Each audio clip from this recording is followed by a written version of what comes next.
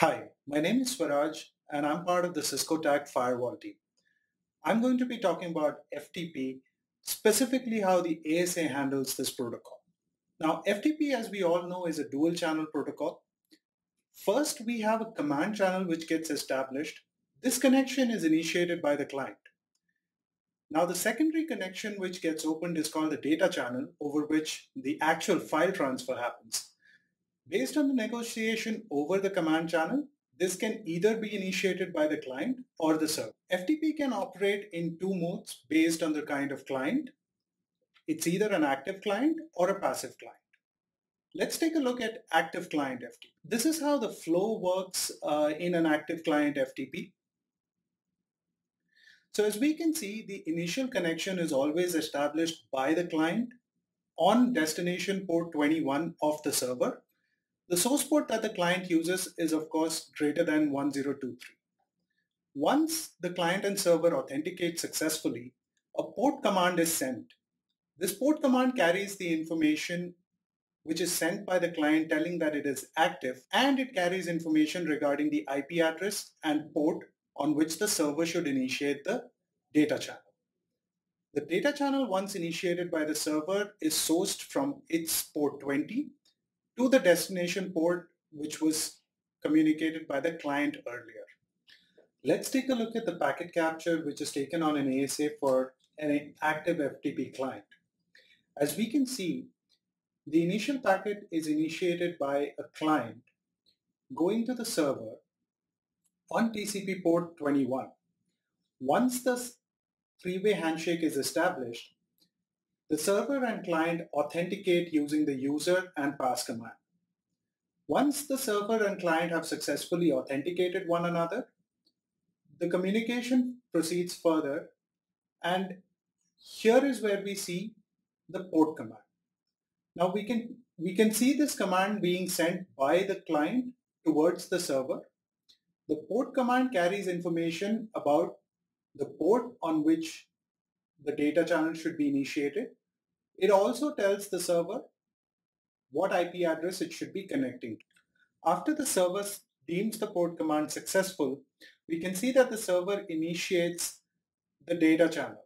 The data channel is being initiated by a source port from the server of 20 going to 57762, which is what was negotiated in the port command. The FTP client can also be passive. Now in this case, as usual, the initial command channel is initiated by the client itself on the destination port of the server of TCP/21. Once the client and server successfully authenticate, a passv command is sent by the client. This tells the server that the client is going into passive mode, which also makes the server send port information back to the client on which it should initiate the data channel.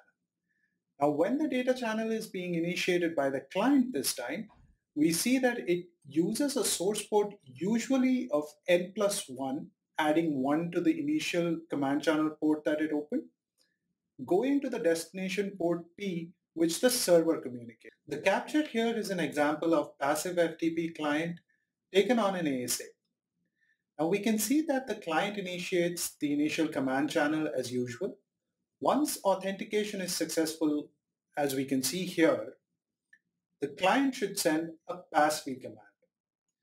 Once this passv command is sent, it tells the server that it needs to provide the client with the port and IP address information to which the data channel should be initiated. This command is very similar to the port command in its contents. As you can see, it's a 6 tuple which is sent. The first 4 octets occupying the IP address to which the data channel should be initiated. The next 2 octets are used to calculate the port on which the client will initiate the data channel. Typically, the calculation is done by multiplying the 5th octet with 256 and adding the 6th octet to it. Once this is done, the client duly obliges and initiates the SYN packet for the data channel. In line with the objective of this video, let's move on to how FTP inspection works on the ASA and what it accomplishes. So the first thing that FTP inspection does is it prepares dynamic data connections. What that means is, as seen in previous slides, after the exchange of the port command and the port information between the client and server, a secondary channel is open for the data connection. The ASA ensures that this connection is allowed. The second objective of FTP inspection is to track the FTP command response sequence. It also generates an audit trail to ensure that FTP related logs are collected. One of the most important objectives of FTP inspection would be to change the embedded IP address in the payload, particularly in scenarios where NAT is involved over the firewall. With respect to the ASA, FTP can either be inbound or outbound. As you can see, in the outbound scenario, we have client on the inside of the ASA connecting to a server which is on the outside across the internet. In inbound FTP, the situation is exactly the opposite. A client on the internet is trying to connect to a server which sits behind a firewall. Let's now take a look at various FTP scenarios from the firewall's perspective. Based on inbound or outbound FTP, active or passive client, we have 4 scenarios. First of which is on the screen. You can see that the client over on the internet is trying to connect to a server which sits behind a firewall.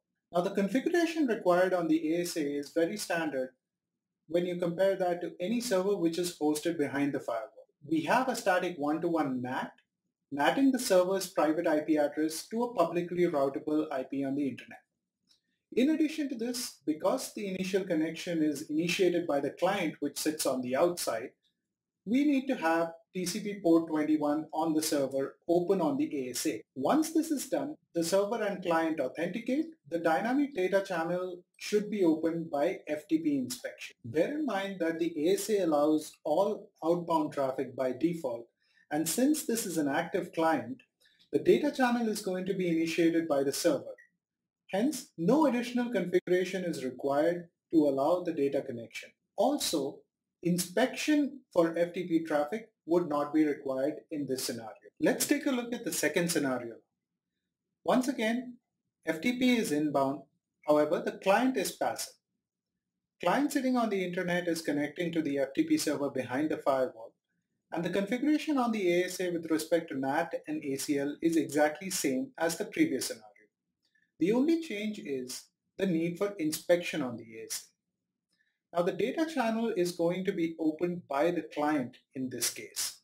In addition to this, once the client sends the passv command, the port information is going to be sent by the server. The ASA's inspection engine would need to look into the packet capture and change the embedded IP address to the NATed IP of the server. Once this is done, the client will initiate the data channel. Inspection on the ASA would need to open a dynamic pinhole for this secondary data channel. We'll take a look at how this works under the hood in packet captures in the next slide. Here we can see the packet capture that has been taken on the inside interface of the ASA for a passive client for inbound FTP. We can see that the public IP address of the client connects to the private IP address of the server. Once the initial exchange is complete and successfully the client and server authenticate, we'll see that the client sends the passv command. Once the passv command is sent, the server sends the port information over. Now this packet capture has been collected on the ASA with inspection turned off. Let's go on to the packet capture on the outside interface, which will show that inspection is turned off. As you can see, the embedded IP address in the payload of the packet remains unchanged. In addition to this, the client which tries to connect to the data port is having to repeatedly retransmit the SYN packet. This is because the dynamic pinhole has not been opened by the ASA as inspection is turned off. Here we have the same set of captures from the ASA on the inside. Now this time I have inspection enabled on the ASA. Let's see what the difference is. Now the packet capture on the inside is not expected to look any different. Of course, we do not see any issues with the data channel, But let's see how that works out on the outside interface of the ASA.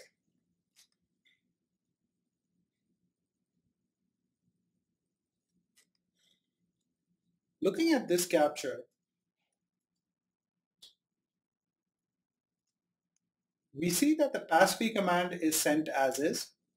Now, when the server sends the port information over to the client, we see that instead of the private IP address of the server, the public NATed IP address of the server is sent over to the client. The client now initiates a data connection on the port which is calculated from the information in this command, and it successfully goes through because the ASA has opened up a dynamic pinhole as well. Let's now move on to the next scenario. Now this is outbound FTP with an active client. The client here is behind a firewall and it's trying to access an FTP server which is over on the internet. Outbound because the initial connection is from the client to the server in the out direction with respect to the firewall. The basic configuration on the firewall here that I have mentioned in this slide is optional.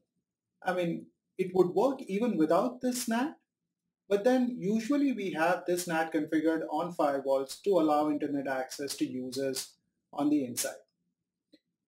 This scenario requires us to have inspection on the ASA. The inspection can be configured under the modular policy framework of the ASA.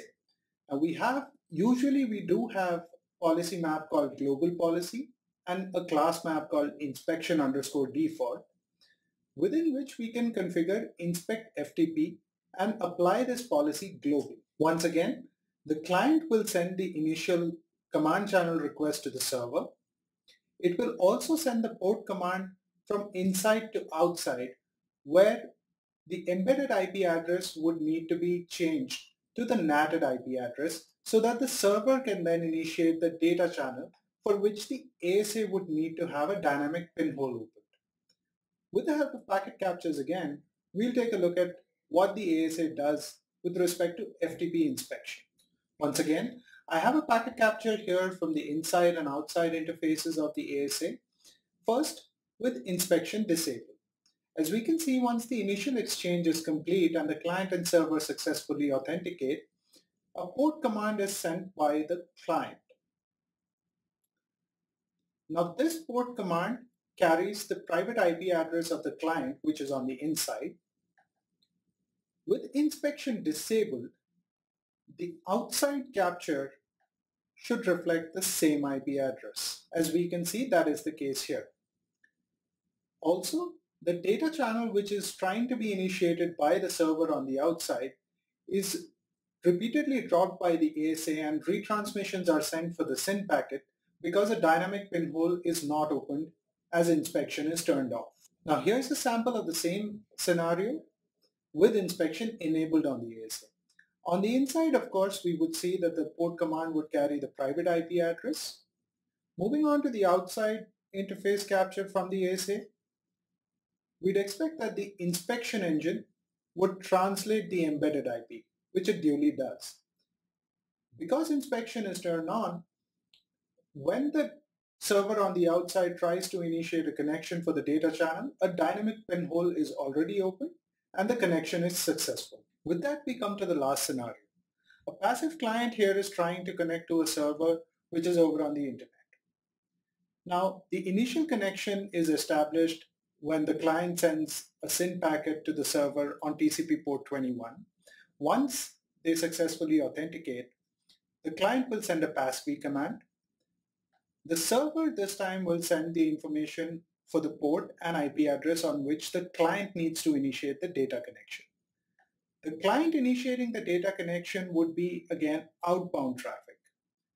Note that the port information is coming from the public internet to the private inside interface of the ASA, for which no embedded IP translation is needed. In addition, the data channel is also initiated by the client, which is outbound traffic, and this is by default allowed by the firewall. Hence, this scenario does not require any inspection for FTP on the ASA. With that, we come to the end of this video. I hope this was helpful. Thank you for choosing Cisco.